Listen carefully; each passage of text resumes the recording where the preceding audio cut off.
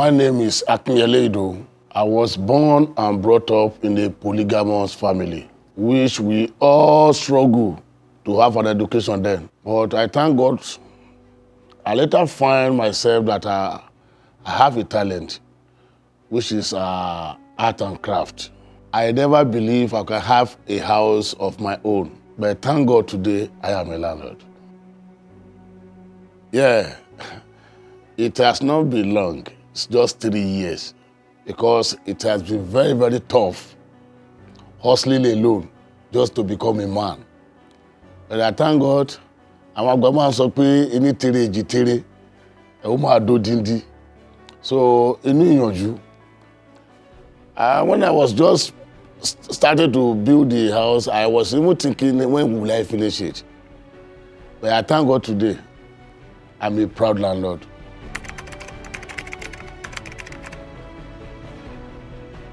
When you are getting tenant into your house, you need to do a thorough research because people have different characters. But when they are coming to you, they will not let you know whom they are. They're getting to your house. You will find it difficult to control them, especially those single mother.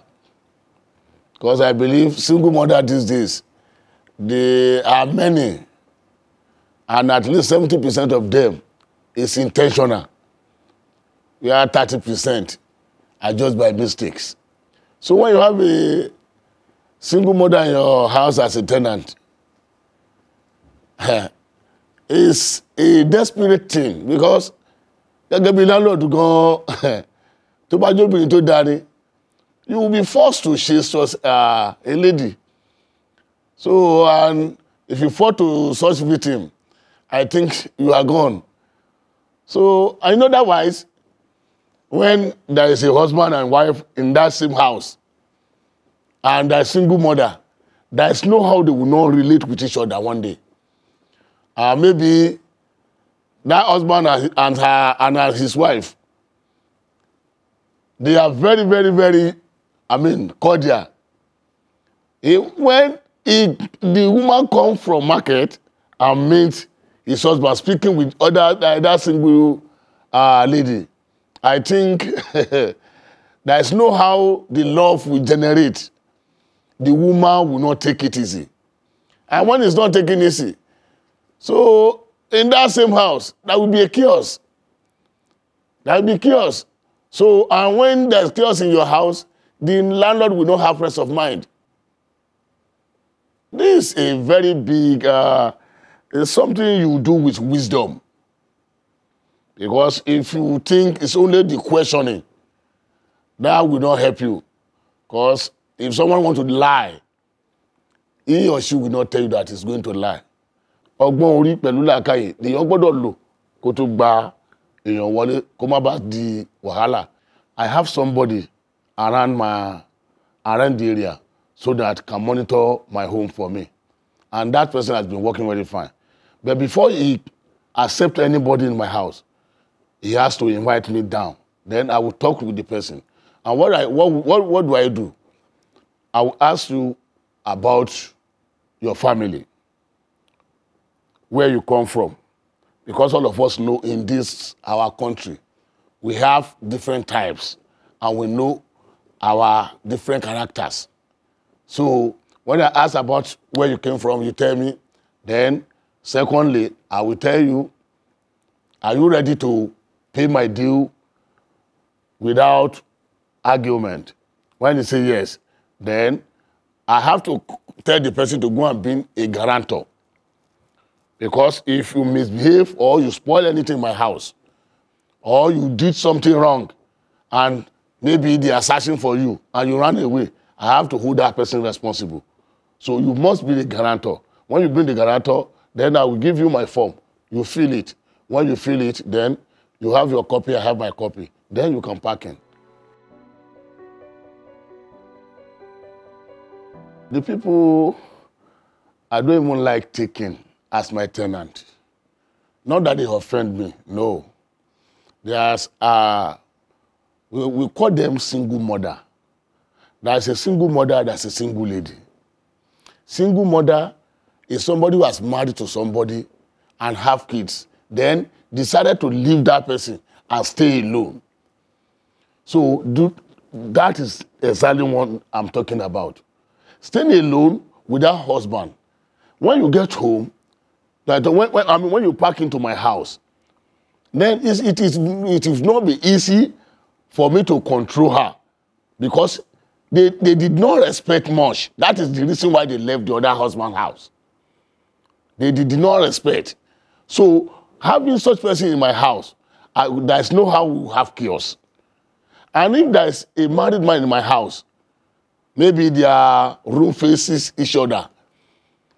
Now, there's no how they will not discuss with each other one day as a tenant. And when the other man's wife see his husband speaking with that woman, I believe that woman will think otherwise. And that can cause the depression between both of them. So and that will be a problem, having them in the house. And secondly, when you have a mother with children with no man in the house, when the woman goes out to hustle for food, and the children, they will be playing around, they may destroy things in your house, they will turn to criminals before the woman will come later in the night and bring food. She doesn't know what the children have been doing before she came back. So, and having such a person in my house, I don't think I can condone that. That is why I don't like giving them house. It doesn't even happen to me directly. It is my friend in my street there.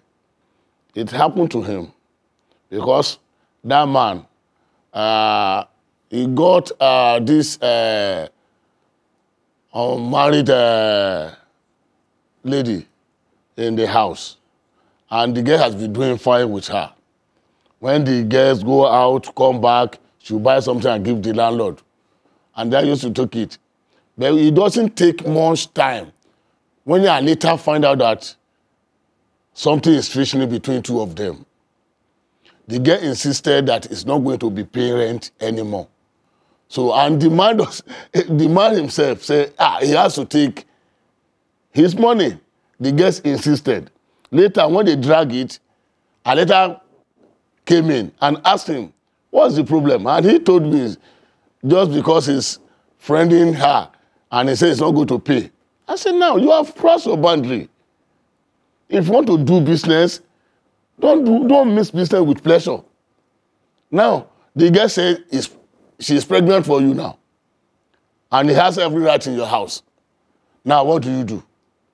He said it's a lie. It's a lie. Doesn't. Then they later went to do the checkup. The lady is pregnant, truly. So, till today, they live together. So now he has, accumulate more problem to his life. He's not even enjoying himself anymore. So that is an experience. I don't even like giving them to them because there's no how you see good things, you will not admire it. So it's better you let go. After a while, this man starts to ask questions about my marital relationship, personal life, and then starts to make a number of comments, says things like, choose one from the number of men in your life and just settle down with him because time is going, your biological clock is ticking, and no matter what achievement you've had in life as a woman, if you're not married, it doesn't amount to anything. And I was just like, bro, you don't even know me like that. Why are you speaking of my personal life? So I spent the larger part of last year house hunting. I heard people saying to me, we don't give our houses to single women. Why? I'm a woman who's making impact. I am telling African stories, I'm impacting lives. I am fortunate a closer relationship with God, even as I learn about myself better. And I don't think that any of this should be minimized because I am not married. Yes, of course. Hello, sir. You are welcome. Thank you very much. How are you? I'm fine. It's very good to meet you. Thank you. My name is Olive Emodi, and I'm a media person. Good. I'm into media, and it's a delight to meet you. I didn't get your name earlier. My name is Akinyele. All right.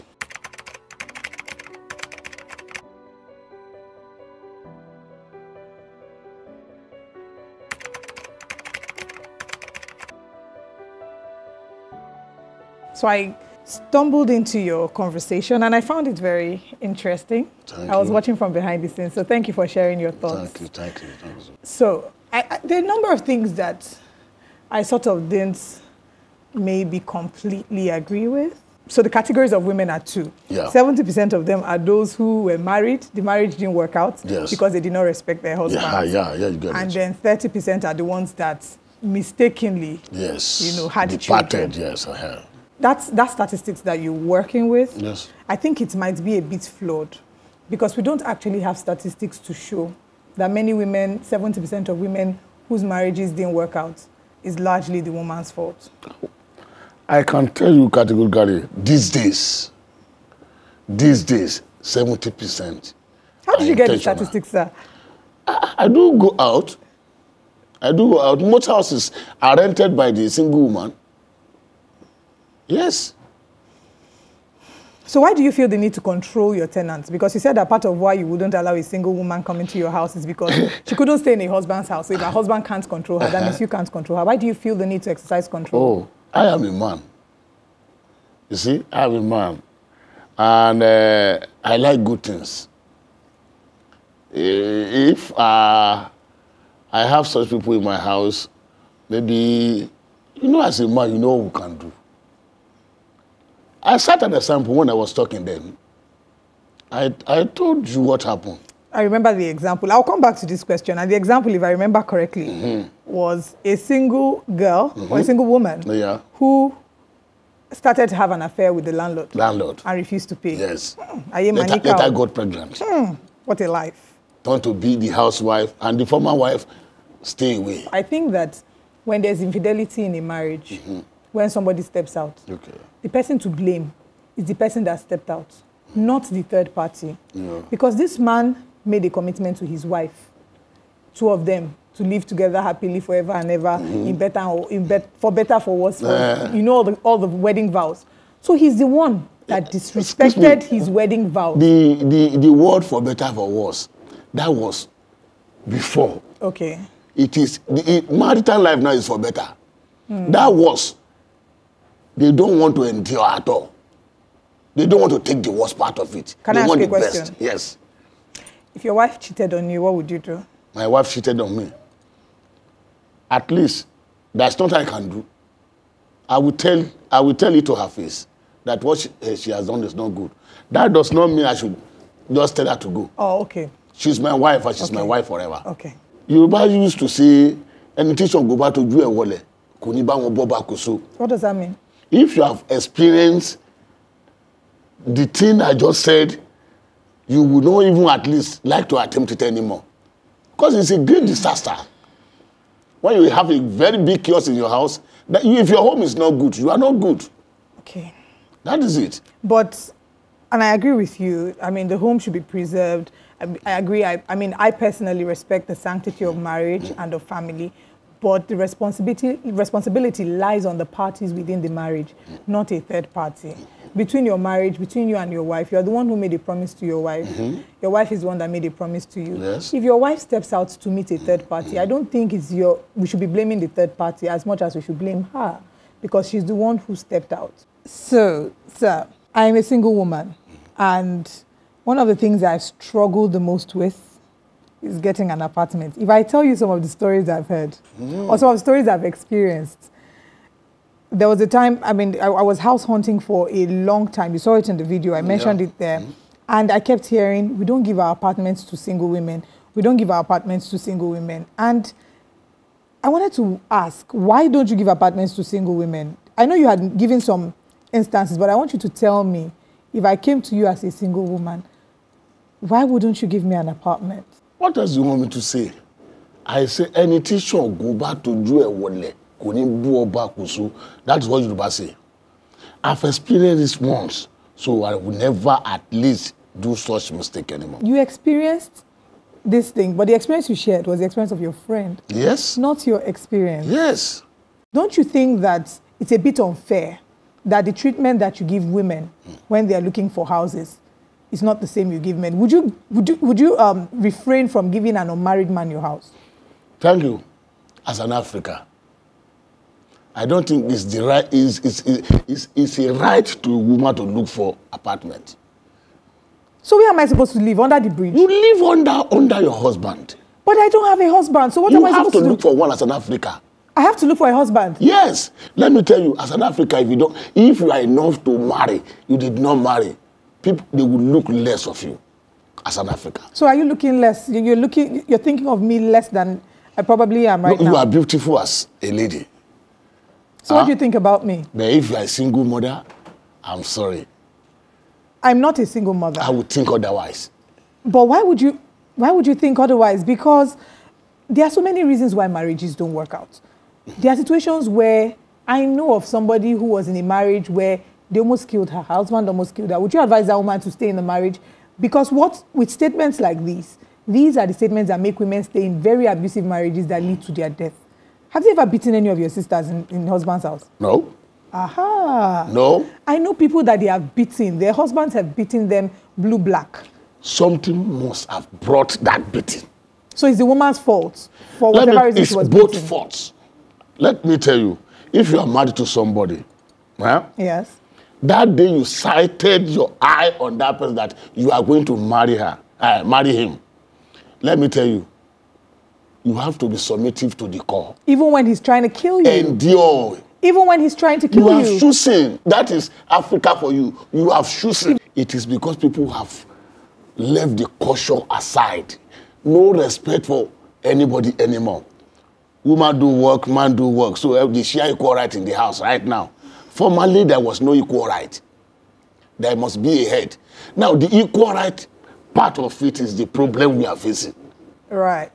That is it. So, what you're saying is you would not give your house to an unmarried woman or a single mother.